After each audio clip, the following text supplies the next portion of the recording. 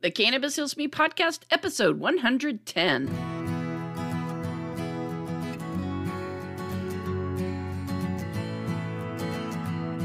You're listening to the Cannabis Heals Me podcast, where we explore the real stories of real people who have discovered the profound healing properties of the cannabis plant in their own lives. Find more at cannabishealsme.com. Welcome back, everyone, to the Cannabis Heals Me podcast. This is your host, Rachel Kennerly, and it is really good to be back with you guys. It's been forever since the last podcast. It seems like maybe life is returning to some semblance of normalcy, so I've actually been able to schedule a couple of episodes, and good Lord willing, and the creeks don't rise, I'll actually have an episode maybe Thursday, and then maybe next Monday, and maybe we'll actually get back on track and have our weekly Monday episodes. But you never know. Summer's coming up, and it's a crazy time of year for people during summer, too. So who knows? But if you know anybody that wants to share their story, have them reach out to me. Send me an email, podcast@cannabishealsme.com. I would love to talk to them, love to let them share their story, open the floor up to them. And if they've never done it before, I try to make it as painless as possible. In fact, to date, so far, in the 110 episodes that I've done, not one single on-the-job injury, with the exception of maybe a paper cut on my end. But as far as I'm aware, on the interviewee's part, there have been no physical damages. So rest assured, if you send your friend to me, I'm going to take good care of them. So thank you once again for coming back, and thank you for sticking around, even though it's been over a month since we've done an episode of the podcast.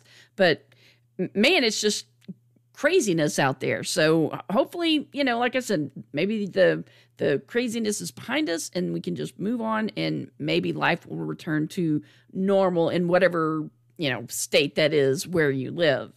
Here in Texas, it's not too bad. We've got some additional social distancing recommendations, but, not too draconian here, as it seems to be in some other states. So I count myself lucky, but we haven't been affected by this virus like a lot of people in other states have. So definitely fortunate on both fronts there.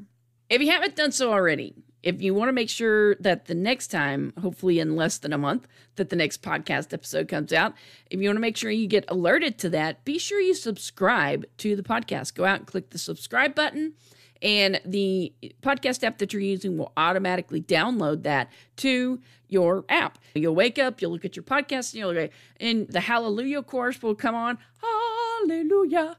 And you will see that there's an episode of the Cannabis Heals Me podcast waiting for you, hot off the presses. You only get that if you go out and subscribe. So I encourage you highly to do that. While you're out there subscribing, man, I would love it if you would give us a rating or review. I know how many people download the show when it comes out, and the numbers of ratings and reviews are not even a smidgen of that number. So if you would go out and give us a rating or review, yeah, I would sincerely appreciate that. And the reason I ask you to do that, as always, is because it gives us a boost in the algorithm.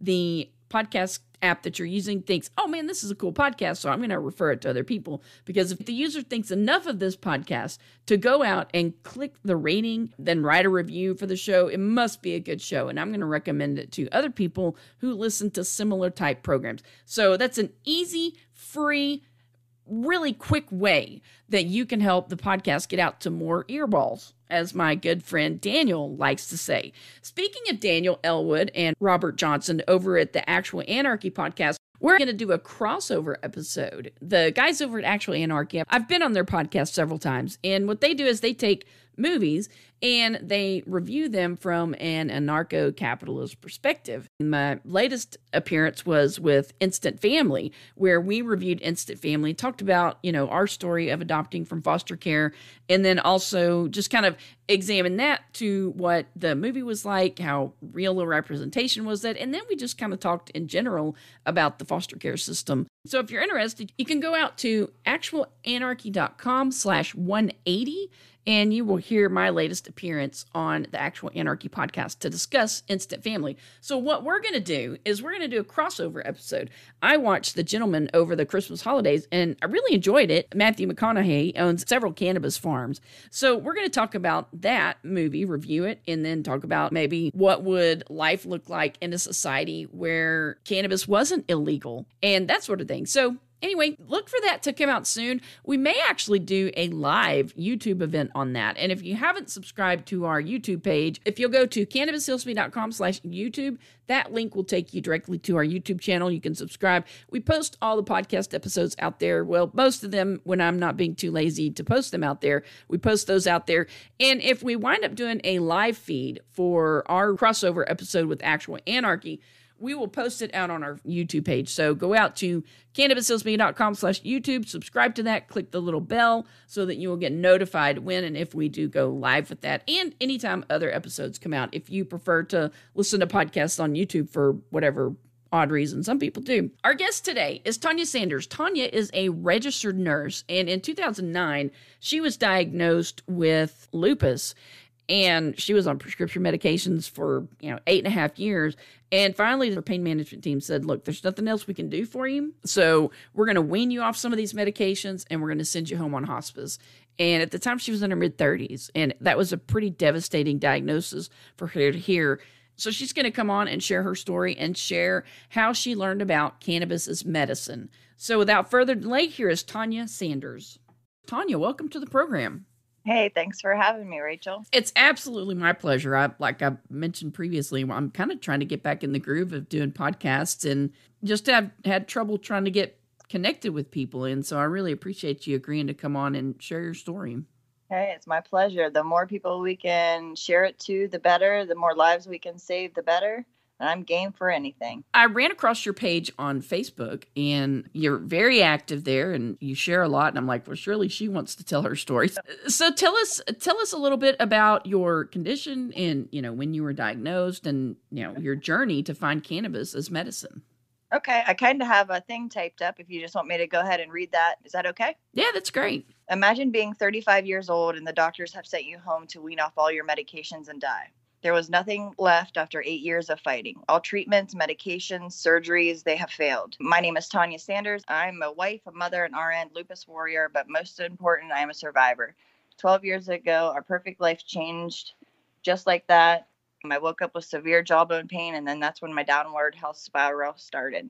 Doctors started prescribing medication after medication, then the health problems began. I suffered a stroke, meningitis twice. I was in a coma, sepsis, cavitary lung disease, just to name a few. In and out of the hospital every month, multiple surgeries, PICC lines, chest ports, feeding tubes, spinal taps, biopsies, 20-some medications just in the morning, fentanyl patches, IM injections into my thighs, chemo for 1.5 years, IV antibiotics 24/7 around the clock. But 3 years ago, actually, I went into pain management, an appointment, and they proceeded to tell me that they were going to start the weaning off process because there was nothing else that they could do anymore. I thought they were crazy. What in the hell was I supposed to do? I'm sitting there literally dying right in front of their eyes, and I could smell myself shutting down. I begged them for help. I begged them just to help me. And they just shipped me right out the door, and they said that they were really sorry. I've never abused or taken more of anything in my life than what I'm supposed to. When I got in the car, I ripped up a handful of prescriptions they had just given me. Withdrawals came hard and fast, starting just hours after my fentanyl patch was to be changed. I became agitated, nauseated. I started to have seizures. I was suicidal, just like heroin withdrawals. The 4th day in, I begged my husband just to let me end it. I couldn't go on, but we had been researching medical marijuana or cannabis for a while, but I was way too scared to try it. It didn't matter that I was taking enough pharmaceuticals to tranquilize a baby elephant for 8 years, or the fact that I had questioned or was scared of what the doctors prescribed, because they were supposed to help you, right? So our friend came right over and I tried it for the very first time in my life. Within 5 minutes, everything I had been experiencing for the last 8 years and the last 4 days gone. With tears running down my face, I walked back up to the porch and I said to them, it feels like I did 15 years ago and it feels like I could run. Ever since that day, our lives have changed. I am living. I can finally be a mom. I can eat on my own, pain, nausea controlled. I can walk normally instead of crawling from bathroom to bedroom on my hands and knees, and no horrible side effects. I went from death to remission in just 2 years by using cannabis. Wow. Last year, my lupus decided to rear its ugly head and my stomach stopped working. So I had to have a peg tube placed again and failed. I started TPN, which is nutrition through my port, through the vein. This past November 19th, I became septic and ended up in the hospital for a month. I ended up having open heart surgery and on January 2nd. I received an aortic valve replacement from a donor and a root replacement and a mitral valve repair. I ended up in congestive heart failure and also had to be cardioverted due to AFib and aflutter. Now, since the open heart, I have another hole in my mitral valve and my tricuspid valve needs replaced. So I'm going to be going in for another open heart surgery. It's a vicious cycle. Why? Why had only one doctor mention cannabis and only for 2 seconds and never again? Why wasn't I given the option to try the safest medication first? This should have been my first option instead of a life-saving last choice. This has opened my eyes to a whole new world of medication and a whole new passion. I believe I suffered so bad so others don't have to, and now I can actually save lives and be that nurse I set out to be. Our diseases don't change based on what state we live in. Because we live in Ohio, why should we continue to die and suffer? And someone in Colorado can grow and use this medication how they need to. You never know what tomorrow will bring. And what if this 35-year-old was you? Cannabis is the glue that holds me together. Hey guys, wanted to tell you real quick about our podcast host and sponsor, Anchor.fm. If you're thinking about starting your own podcast, I highly recommend Anchor. It's free. There are creation tools that allow you to record and edit your podcast right from your phone or computer. They'll distribute your podcast for you, so it can be heard on Spotify, Apple Podcasts, and many more. And you can make money from your podcast with no minimum listenership. It's everything you need to make a podcast all in one place. Download the free Anchor app or go out to Anchor.fm to get started. That's Anchor.fm. Now back to the show. Wow, that's incredible. Well, thank you. Been a rough road, girl. My goodness. So you were originally diagnosed, in 2009? Yep, 2009. And you're, I guess, in the state of Ohio, right? Yes, I am. And what is the legal, for folks that don't know, what is the legal status of cannabis in Ohio? Okay, so Ohio's cannabis laws are crazy. I personally think they are the laughing stock of the nation, and that's just my opinion. Mm-hmm. Ohio just... we had a 90-day program. They just cut it back to a 45-day supply that you're allowed to have now. Ohio sells in tenths. We are unable to grow. We are unable to smoke. There's, I think, 21 diseases or illnesses on our list, unless they added a couple more. They were trying to get autism on there, and it failed. So there's a lot of work that needs to be done in Ohio. I mean, patients... they're suffering, they're dying. It's so bad. The drugs here are horrible, Cannabis. Yeah, because isn't Ohio one of the worst states for, opioid abuse? Yes, it is. And you think that would open Ohio's eyes and to see that cannabis can help those addicts. Mm-hmm. Just a couple weeks and they're good, instead of getting them hooked on Suboxone and, all those things that they have to come off of eventually anyway, too. Yeah. Wow. So how long did you go the pharmaceutical route after your diagnosis? 8.5 years. Wow. And so they basically, it sounds like they're like, okay, this isn't working, so we're just going to make you go cold turkey off all your meds? Okay, so whenever I left that appointment, basically they were saying, Tonya, there's nothing else that we can do. We've tried everything, and you're still at death's door. So basically, we're going to go ahead and send you to hospice. So they didn't even give me the option at pain management to use or try cannabis or to even think about it. You know what I mean? They never gave me that option. I just the pharmaceutical. And so when I got out to the car, I was so mad. Here I am. I'm a nurse. I understand what's going on with my body. I've done everything that they said to the T. I never went off track, not one bit. And then they're just going to ship me out the door with nothing. Wow. Yeah. And you're 35 years old at the time? I was 35. Yeah, I was 35 and a half, almost 36. Wow. But still a young person at that age. Yep. And they're basically just saying, oh, we're giving up. We're going to put you on hospice. Yep, just washing their hands of me after, I did everything they said. And then there was this option out there. Are you kidding me? There's this beautiful medicine that could save, you know what I mean? And help people not suffer. And I was never given that choice. That's bullshit. Yeah.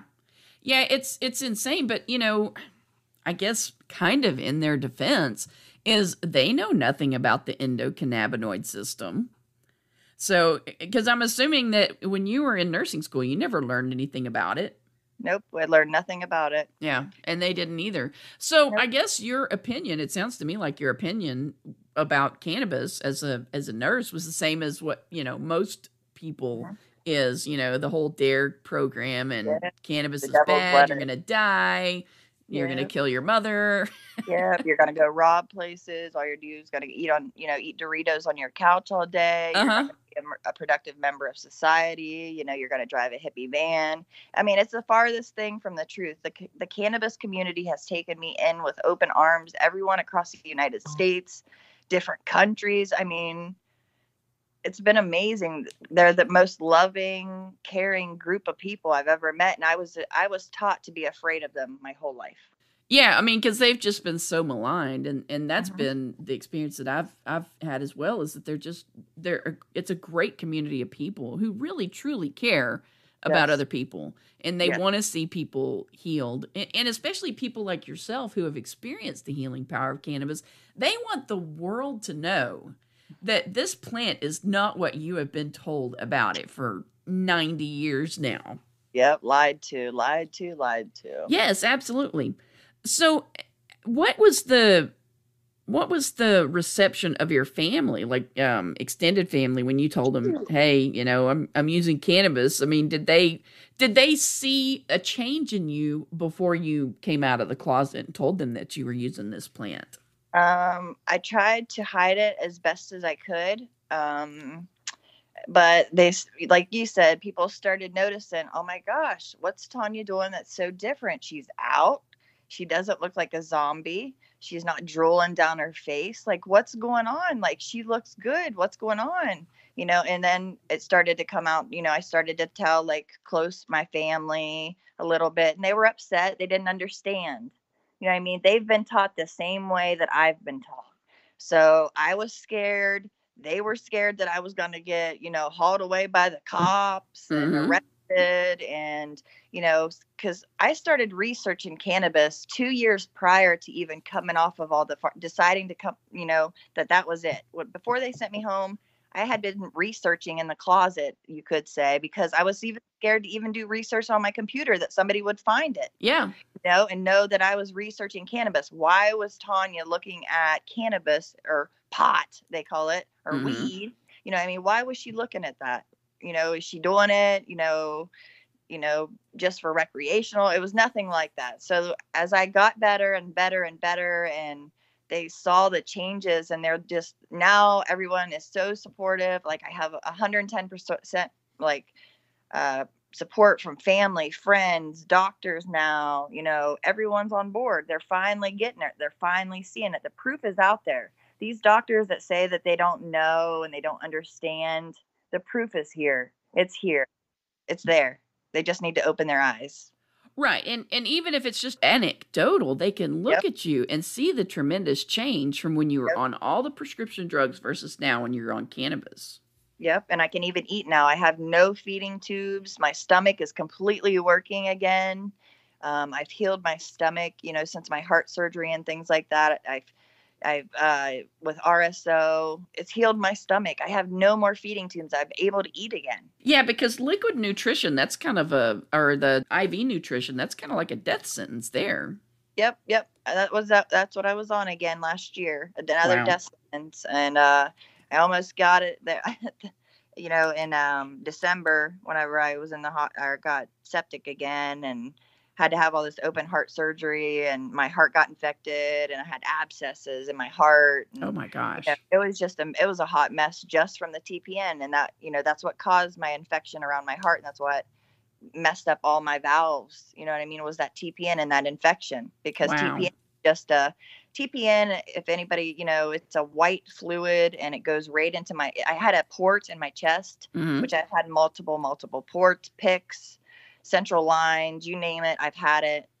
So it was going right into my port, and it got infected, and I didn't know, and I got septic and ended up in the hospital for a month. So, Wow.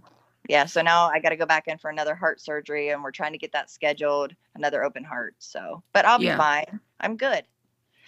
So the heart problems, that's not really a cause of the lupus, right? That's more caused by this infection that you got from the port. Well, I've had heart things from Mhm. my lupus in the past, but nothing like this. Like I had like a murmur, and I had some regurgitation in my heart from my mitral valve, but I've had that since I've been younger. Mhm. And I've had heart issues on and off growing up, but nobody ever put anything together. And that's why I think I was diagnosed with my lupus so late too, because I had rashes and things when I was little, and nobody, I mean, I had different things growing up, but I was really active. I played all the sports. I ran track. I did volleyball. So, and then I was sick in between those things. And nobody ever put everything together. So I think I've had lupus. And I also think that I'm a chronic Lymer, Mhm. because my grandma was one of the first to be tested positive in Ohio back in the 1980s for Lyme disease, Oh wow. and I grew up in I grew up in a veterinarian's office. My grandfather was a veterinarian, so I was exposed to everything, and I had ticks. Back in the day, you'd just pull the tick off. You wouldn't think anything about it. Your mom would dig through your hair, check for ticks, pull it off, Mhm. burn it, squish it, whatever. Yeah. I mean, I think deep down inside, I really think that I have Lyme also. And I think other people, and that could be a problem with my heart too, is like a Lyme endocarditis on top of everything else. Yeah. So, and lupus affects your heart too. Lupus affects all your organs. I have SLE, which affects everything. So, Okay, what it's is SLE? I'm not a medical person. okay. So, SLE is systemic lupus I can't even say the last word, but it means it affects all your organs. It can affect your heart, liver, lungs. I mean, everything. There's different kinds of lupus. There's lupus that just involves your skin. There's lupus that neonatals get from lupus positive mothers. Mhm. There's also drug induced lupus with certain medications that can cause lupus. So there's different kinds, and people need to be aware of that too. And May 15th was actually Lupus Awareness Day. Okay. So that just passed. So I supported my purple for that, and just education is a big thing. Yes. I was not aware that you could actually get lupus from different medications. That's insane. Yep. Yes, you can. I don't remember hearing that on the disclaimers on the TV ads. Yeah, they don't say that, do they? No, missed that totally. Wow. Uh-huh. So give us a glimpse into what life was like when you were on what you said 20 medications just in the morning? Yeah, just in the morning. Okay, so basically, I mean, it's hard for people to hear. Basically, I was a vegetable. Hmm. My kids, I have two daughters. I have a 17-year-old and a 13-year-old. So my 13-year-old's only known me really since I've been sick. Yeah. So they were taking care of me, and they were just Wow. babies themselves, just little Yeah. kids. They were trying to take care of me. Back in the day, my heart would just stop. All of a sudden, they found me on the floor.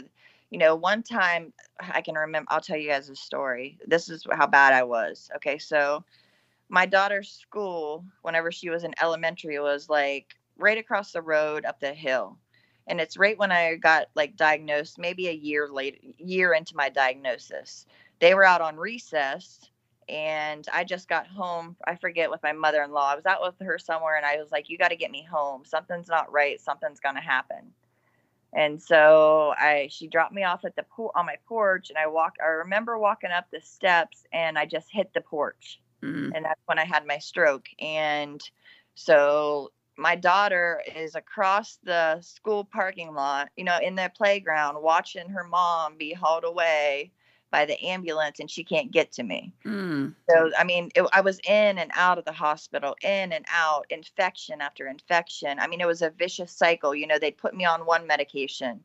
That medication would work at the beginning, like all medications. They Mhm. work at the beginning, and then I would start to get side effects. And then for those side effects, they'd add some more medicine. So medicine after medicine. It was just a vicious, vicious cycle. It was horrible. Yeah. Yeah, and you mentioned that you were having to crawl from the bedroom to the bathroom. So Yep. all the meds they had you on, you couldn't even stand up and walk. No, I mean, I was that, and I was out driving. Oh, know? Wow. Yeah, I mean, when I can make it to the vehicle to drive, I thought I was normal. When people are on those pharmaceuticals, they don't think anything's wrong with them. They think that they're perfect, and they're really not. I was far from perfect. I shouldn't have been behind the wheel not one time. Well, you think this is from a doctor, it's okay. Yeah, it's okay. Yeah, totally fine. Yep, totally. What has been the reaction of your former colleagues in your profession as far as, them seeing with their own eyes the change that you've experienced? They didn't understand it at the beginning either, because like you said, we weren't taught in nursing school. We weren't taught about the ECS. We didn't know nothing about it. So they didn't understand how a plant was doing that much for me, and how come they weren't able to talk about it with the other patients that they were seeing. How come they couldn't explain to their patients what I was doing and maybe help them out, maybe bring them back for a little bit, ease their suffering, and they can't openly talk about it. Right. It's crazy. It's crazy to me. It blows my mind that we're, the medical professional needs to get on board. Nurses need to get on board.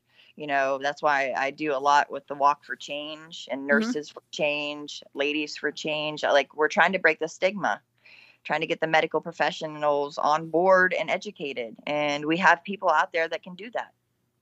Yeah, I had a lady named Denise Foster on the program last year, and she actually wrote a chapter for an upcoming nursing like a book that's going to be, it's a chapter on the endocannabinoid system. So it looks like the nursing profession has been a little more flexible and willing to get on board with learning about the endocannabinoid system, as opposed to the doctors on their side of it. Yeah, the doctors, the nurses are definitely on board. I think all the way, 100%. But like you said, with the doctors, they're going to lose business. Yeah. They're going to lose their patients because their patients aren't going to need them as much, because they're using holistic, natural medicine that they should be able to grow. As patients, like I said, Ohio, we can't grow medicine here, and the dispensaries are so outrageous. Patients, when they've been chronically ill for a long time, they don't have the money to spend in the dispensary. Exactly. It's crazy to me, the prices and stuff that that these dispensaries are charging. There has to be some kind of, we have to do something for patients to be able to grow, or have a caregiver grow for them. Has to. Yeah, I mean, not that. Yeah, I don't want to blame the dispensaries all the way, because the regulations, the hoops that they have to jump through. I mean, the regulations surrounding it is what increases the price. Yeah. And then if you're in a state where they say, oh, well, only, you can only have this many dispensaries, well, then that also pushes down competition, and it, anytime there's less of something, the price is going to be a lot higher. But home grow solves a lot of those problems. Yep. That way people can actually grow their own medicine, and they don't have to go out to the black market and take a chance on getting something that's, got pesticides or, mold or whatever in it. Yep. That's what I was reading something the other day about, like hyperemesis syndrome. I don't know if you know what that is. There was a lady on there that her husband had developed the hyperemesis syndrome, and they were like, I've been smoking for 25 years. And now he couldn't stop puking, and he was using the black market. Who knows, that I think it's, what is it, neem oil or something like that. They spray on it, and like you said, pesticides, all that stuff that they're putting on them, and trying to make these huge, big plants to get more, buds out of them. Who knows what they're spraying on them, and who knows, you just have to be careful. You have to know your source. We have to be able to grow. We have to. Yeah. Yeah. And really, a lot of people, if they're sick and they don't have somebody that can do that for them, then home grow's not the answer for them, because they're not physically capable. But the government just needs to get out of it. They need to butt out. I mean, it's a plant, for God's sake. Yep. And caregivers, and then that way the caregivers can gift. Mm-hmm. States have where they can gift. And I love that idea. That's what I want to do. I want to be able to gift this beautiful medicine. I want to show people what it can do and how it can improve their life. And, like you said, it's just a plant. Yeah. Yeah. Yeah. And the government has just been so focused on lying about this plant for 90 years. That's what's insane to me. And you know as well as anybody, you try to talk to people about it and they think you're some sort of fruitcake. And the government would never lie to us. No, this is a terrible thing. You shouldn't even question the fact that they're telling you not to smoke this plant. Look at the medications. Okay, so let's look at medications from 90 some years ago. Medications had cannabis in it. Mm-hmm. The cows were eating hemp, in the fields. They were eating on the hemp. Getting it into them, then they decide to take it away and all these diseases and illnesses start popping up. Right. They're not stupid. They're not dumb. So now they're afraid. That's what a lot of people say, is that all these autoimmune disorders that we have are a result of our endocannabinoid system basically starving. Yep. Depleted. It's completely depleted. Our body needs this. It's like earning for it, you know what I mean? And then we get all these diseases and then the pills, and then that's just starts a whole gamut of other problems. Yeah, because like you said, they put you on a medication and then that causes a side effect, and then they give you another medication to cope with that side effect, and then it just snowballs, and before you know it, you're taking 20 pills in the morning and you have to crawl from the bathroom to the bedroom. Yep, but that's all right. And you go to the doctor, then that's all right. You tell them exactly what you're taking, what you're doing. They see physically how shitty you are doing. Yeah. And they don't do anything about it. Don't you dare smoke a plant. No, don't you dare. Don't you dare, because it's the devil's lettuce. Mm-hmm. And, you'll do bad things. We already went over that. It's just crazy. We have to come together. And that's why, coming together as one big group, we all want the same goal. We all have the same common thing that we want. We want each patient to be able to use this plant how they need to, when they need to, and the amount they need to. Yeah. No questions asked. Everybody's different. Everybody requires all different milligrams, different kinds, different ways to use this medicine. There's so many different ways. One way might not work right for one patient, and it might work great for the next. Mm-hmm. So, sorry, I'm long-winded. No, you're fine. I think that's probably one of the most difficult things about this journey, is finding what consumption method, what strain of plant, what mix of CBD to THC you need, what terpenes you need. So, that's the hardest thing about this plant. I guess the nice thing about dispensaries is that some of those people are pretty knowledgeable and can give you advice on that. But, it really is just kind of a hunt and peck search at the beginning. It is. And, I tell all my patients, keep a journal, start low, go slow with everything, even if it's low milligrams. Start low, go really slow, just test it out, see how you feel in an hour, write it down. Write that strain that you just got at the dispensary. Write that down. See what it helps. See if it helps your pain, anxiety. If you have nerve pain, did it help your nerve pain? That way you can go back in that journal, see what helped, what strain helped me whenever I was having a bad day with my back pain. Go to that, say, oh, it was Blue Dream. Okay, so let's go. I'm going to get some Blue Dream. I'm having some back pain. Something like that. So just keep a journal, go low and slow. Guinea pig yourself. You're not going to die. No one's ever died from using cannabis, Mm-hmm. Look how many people die from taking Tylenol every year. Exactly. So you're going to be okay, and if you feel too high, take a little bit of CBD that counteracts it, bring you down a little bit, eat something, get something in your gut, drink some ice water. Those are little tips and tricks, if you do overdo it a little bit, that I've used. And, back in the day when I first started, to kind of help. And that's why I do all my Zooms and things like that. I love doing education, and, we get in there and we talk about different tips and tricks. Somebody might be listening that needs that tip or trick. Yeah, I think that's great advice as far as keeping the journal goes. I mean, that's probably good advice for any medication, let alone a medication that you're not really sure how your body's going to react to. Yeah, and your doctors, when you do go to the doctor, you got to be in charge of your own healthcare. And I've learned that the hard way. Even though I am a nurse, I learned the hard way that I am the one in charge of my healthcare. They're not. You know what I mean? Ask questions. Ask why you're taking this. Ask how long you're going to have to be taking this. And I'm not saying all pharmaceuticals are bad. Right. Don't get me wrong. I take some pharmaceuticals now because of my heart stuff now. So I have to take some blood thinners and a heart medication and aspirin, and so I still use a couple pharmaceuticals, but most of my other medication is all cannabis, and I can control different symptoms, different things with different consumption methods, just like we were talking about. So, I mean, there's so many different ways and options. I just think if you're on the fence, give it a try. Yeah. And, do your research. Absolutely. What are some good resources that you could recommend to folks? Maybe somebody just recently was diagnosed with lupus and they want to explore different options for medicating. Let's see. Trying to think of some good ones right off the top of my head.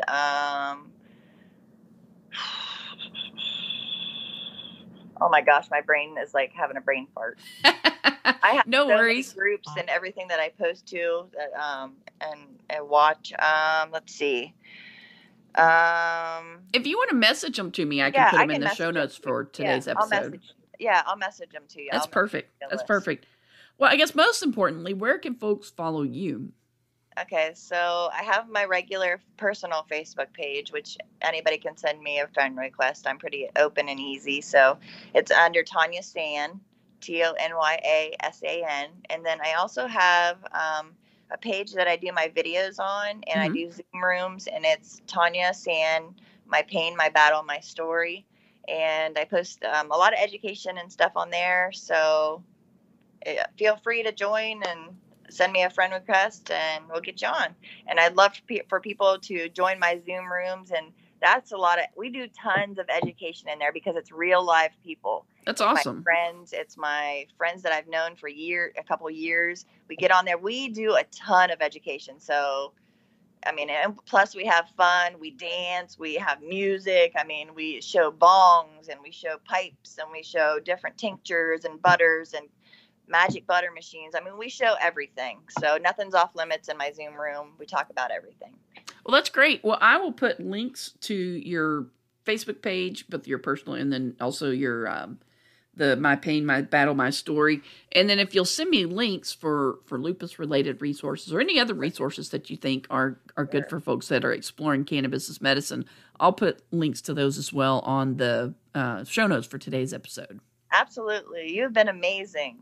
Well, so have you. It's been great talking to you. And I like talking to anybody, but it's also kind of nice to talk to someone who is a nurse and kind of knows, where people that are in the medical profession are coming from and can kind of speak to that. So, yep, definitely. I mean, I'll speak to anybody, and I always do education. I wear my shirts, my socks, my mask with my cannabis. I want people to come up and ask me questions.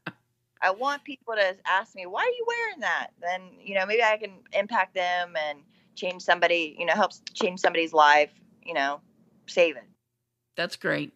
Well, I'm really glad to hear that, Tonya. And I'm glad that you found cannabis as medicine because you were basically sent home to die. And here you are still alive and kicking. Yep. Like a cat. I'm still here. Well, thanks a bunch, Tonya. And I really appreciate you coming on and sharing your story today. Thank you so much. Anytime, girl. Anytime. That sounds great. All right. Appreciate it. Have a good day. You too. Bye-bye. Right, bye-bye. Show notes for today's episode can be found out at cannabishillsby.com/110. Thank you once again to Tonya Sanders for joining us today and sharing her story. Be sure and check out her page. Again, that'll be linked out at the show notes page for today's episode, cannabishillsby.com/110.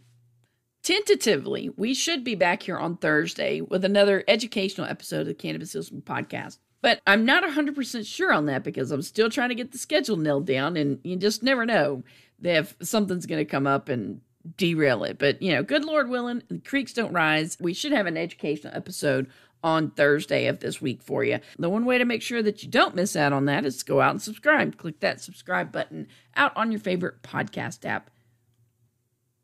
Before I let you guys go today, I have some sad news to share, and I got an email from Angie Finn, who appeared back on episode 72. I got an email from her sister letting me know that Angie had passed away recently, and I'm just absolutely heartbroken to hear that. Angie had 5 kids. It was very important to her siblings, and it's been a tough loss for them. And I just wanted to ask if you guys would be in prayer for their family and just hold them up and ask for the Lord to give them comfort during this very difficult time.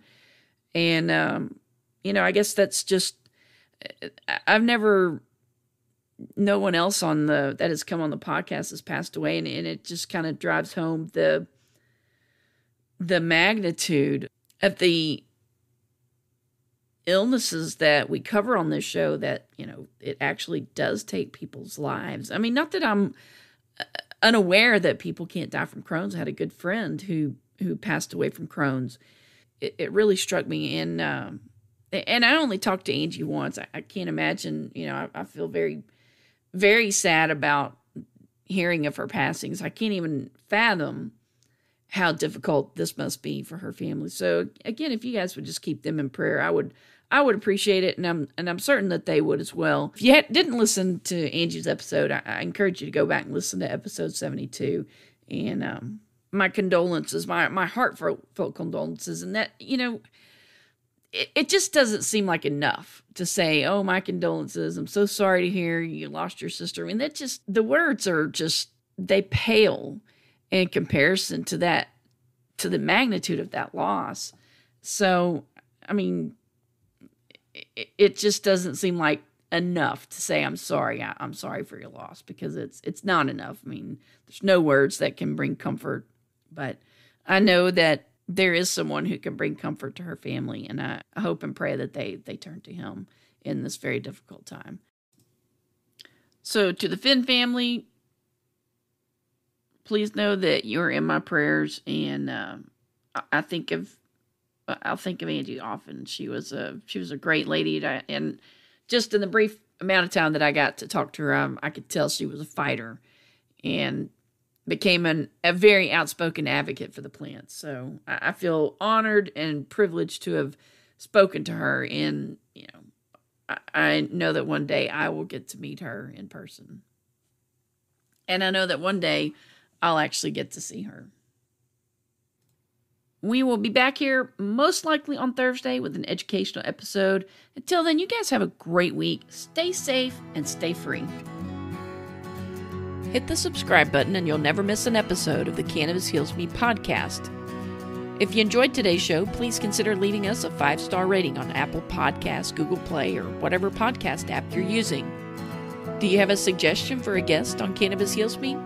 Send an email to podcast@cannabishealsme.com. We'd love to hear from you. Please do not take any information from Cannabis Heals Me or its guests as medical advice. Contact your licensed physician before taking cannabis or using it for medical treatments.